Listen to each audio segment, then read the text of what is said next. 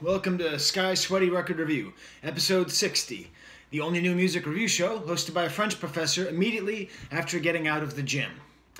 Now today's a little bit of a different episode. I'm going to be reviewing a single, which makes sense because I had kind of a short workout today. And just so you know, I'm releasing a lot of videos these days, so I really am a professor, and it's still my winter break, so I have too much time. I should be working on an article or preparing my classes, but I have way more fun doing these videos, so there you go. So in my short workout today, I decided to work on a single, and that's the new single by Radiohead, Ill Wind. I listened to it probably 15 times in the course of my workout, over and over again. I think it's important to do this and not wait for a new Radiohead album, because I consider Radiohead to be a part of the sort of what I consider to be the holy trinity of artists working today. Kanye, Radiohead, and Daft Punk. Basically, anytime they release anything, even a scrap of something, I think it deserves a lot of respect, a lot of time, a lot of energy, because I think they're the most vital and interesting people out there. Now, of course, that sounds like, I could have said that 10 years ago as well, so maybe I'm a little bit outdated. That's part of why I do this show. I'm hopefully going to discover new things. I think Kendrick Lamar is pretty close there. And to be honest, 21 Pilots might get there eventually. But that's pretty controversial because they're so pop. But man, I really like them. Anyway, Radiohead, Ill Wind. The first thing I have to say is that you need these. Not Apple brand. I think these are Apple brand. You need stereo headphones for this song. I've been struggling like hell. I keep losing my headphones, and the ones that I have are usually broken, and only one channel works. And that doesn't work particularly nicely for a music review show. If you have one channel broken on your headphones, don't listen to Ill Wind. And I say that as kind of a cute way of saying this is a very, very well-produced song, very consciously produced in two different channels, left and right. And I'm going to go over that as I talk about the song. Listening to it so many times, I think that it's kind of a Journey song. I don't mean the band Journey. That would be a weird insult. I mean, it's like you start one place and you end another. But it's not a particularly energetic journey. Your heartbeat's never racing. You're never like, where am I? I didn't expect this. There's very little unexpected in this. But there's a subtlety and a development to this song which is quite pleasant. I believe that you could very easily divide this up into 5 distinctive sections. And I'm going to go through each section of the song. And if you've heard it, listen to it now, okay? It's not that hard to find. It's on all Spotify and Apple Music and all that stuff, and Tidal, which is what I listen to. Listen to the song before you listen to me talk. Okay, now you're back. You may want to listen to it again. Okay, now you're back. You can listen to it again at the end. There's 5 parts, I think, and each part is interesting. It begins immediately with a drum intro. And that's kind of announcing what the song is going to be. Phil Selway, the drummer, is one of the greatest working drummers in music. Since around 2000, he hasn't really been able to do everything that he wants because Tom York and the rest of the band have taken everything so electronic. But he's been patient. And every once in a while, he gets a chance to really play. And this song is a drum-based song. It's a beautifully syncopated drum beat, almost a jazz, it is a jazz drum beat. And the song begins and it has this bass and it has this guitar. And so the first part of the song contains the beginning of the vocals. And this is a song that has vocals and has lyrics. But I would put it in the category of Radiohead's instrumental songs. Because Tom York is on, lyrically he's on Tom York autopilot. Okay?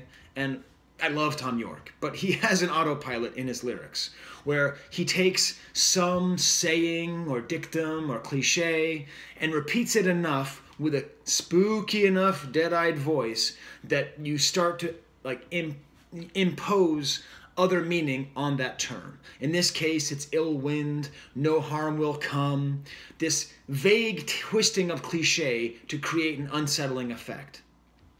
But the way that he sings it really is just an extension of the instruments. These long, extended, I can't sing like Tom York either, but just these really long, extended out words to the point where it almost seems like it doesn't matter what he's saying. It's like listening to an opera in a language you don't speak, you know? So as this starts, this first part, one thing I did was I listened to the song with just one ear and then just with the other. And there's actually no guitar in the right ear of this beginning. So that's pretty interesting. So if you listen to it carefully, the right side is really this bass and drums, just rhythmic pounding, with the guitar doing these very individual notes, do do do do do do do, just that in your left wing. Left wing. Am I watching hockey? Left ear. No production, no editing. Okay. And then there's an introduction to the second part. Phil, the drummer, goes kick kick kick kick. So I believe he's just taking the drumstick and hitting it on the rim of the snare. And the second that he does that, all of a sudden, this guitar comes in the left ear. And what it does is beautiful. And this is why Radiohead, their production rivals their songwriting, and their songwriting is great. That's what makes them such an amazing band. Because it's this feedback guitar that perfectly matches Thom Yorke's voice. A very high wail. And it's what creates this amazing atmosphere that Radiohead seems to create at will. This really eerie, uncomfortable atmosphere, which the song is called Ill Wind, and it sounds like a howl. Howling wind? I don't know. Too far? Too cute? Radiohead tries not to be cute. But do they? I think Radiohead actually is a lot cuter than people think, but that's for a whole nother video. So in this second part, it has this nice echoing of the sound, and then that leads us to the third part. The third part is completely instrumental, and it becomes, all of a sudden, keyboards start coming in. The thing about Radiohead is they're constantly pushing back and forth between the acoustic music and electronic music, automatic music and organic music. Just this constant push and pull. Since OK Computer, since way back in the day when everyone thought they were good with the bends and they got bad after that, and all the theories about what makes Radiohead good and bad, it seems to be pretty conscious on this song. So the third part is this keyboard keeps coming in. First, this kind of like winding, twisting, rising keyboard. Okay, kind of like that, where it seems to be kind of modular around like one note, and then that note tends to go up. And then it's joined, like these little individual notes, by these like chords played by like, I don't know, a Casio or intentionally crude sounding electronic. Ding, ding, ding, do, do, do, do. So it's a really nice mixture between chords and individual notes. It modulates or changes key or something unsettling in this third part. And then the fourth part comes in, and yet another echoed feedback of the voice.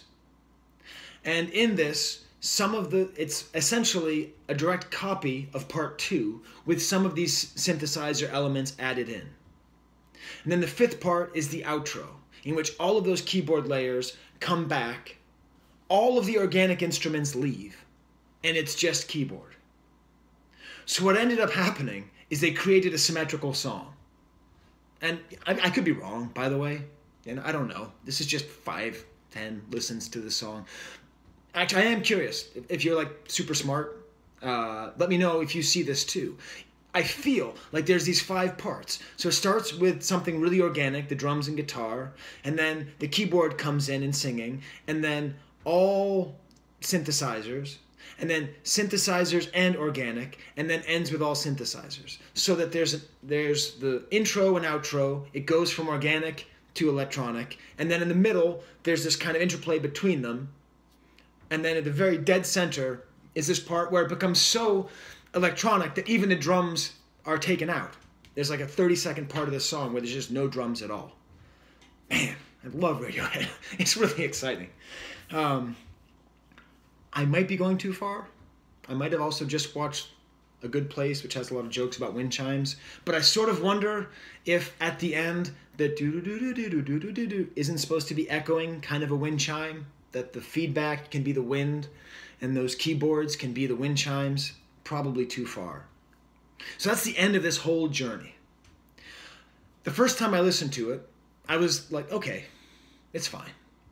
But it reminded me of another Radiohead song. And this is going to lead into a little bit of a Radiohead story. So the first time I saw Radiohead was in 1995. And, that's one of my early concert stories. I saw Nirvana and Jerry Garcia band in the same week, and, sort of, I'm such a music dude, But, I saw Radiohead in 95 in the Benz tour in a little club in Boston. And, that's like my, oh man, I'm so cool. But that's the worst Radiohead concert I've ever seen. I mean, I've seen them like 5 times since then. The best one I ever saw was at a dog track in Boston in 2001. They keep getting better. There's not some secret, authentic time where they were really the best. Like, they're just an awesome, living band. And I tell that story to people not to say, oh, I liked them before they were cool, but after they were not cool, but before they became cool again. But just to say, don't be stupid. Go see a Radiohead concert. And at that show in 2001, the song that blew my mind, I was just losing my mind. I've never enjoyed, I think, a performance ever as much as I enjoyed the song Dollars and Cents at the 2001 concert at Suffolk Downs in Boston. I mean, if you're a Radiohead fan, Dollars and Cents almost feels like a filler. Like, it's just whatever, Tom complaining about money. But this song, Ill Wind, I think, well, I know, you play it back to back, it's like a sequel to Dollars and Cents. It has that kind of rushing drums, the kind of nice layered and textured, this sort of instrumental, not instrumental part. So I am extremely excited to see Ill Wind in concert. I think it will have that same effect of just kind of coming alive and the band syncing and linking in ways that are unexpected. So it's the new Dollars and Cents for all you super Radiohead fans. This is not new. They are not breaking new ground on this song. Radiohead usually tries to do something brand new. This would fit fine on Moonshaped Pool. But, good Lord, they keep making great music. They keep making interesting music. It may not be new ground, but it is an excellent example of what they do and what they know how to do. Create ornate, interesting, unsettling, well-produced, well-written songs that will translate very well to a concert and leave you with that feeling that you are listening to artists at the top of their game. So they may have some kind of comfort, but they have not done that at the expense of quality. My last note about Radiohead, it's almost the 10-year anniversary of my most successful YouTube video. It's on a different channel, and I'll put it in the links. It's my son and I playing Weird Fishes. So I play on guitar, and he sings it, except he was 2 years old at the time. That was the first time I was ever accused of being a hipster. Would not be the last. Anyways, it's kind of fun if you want to see a 2-year-old sing Weird Fishes. All right, so I'll probably record another video tomorrow because I still have all this time, and I just don't want to work on my article. All right, until then, there's the camera.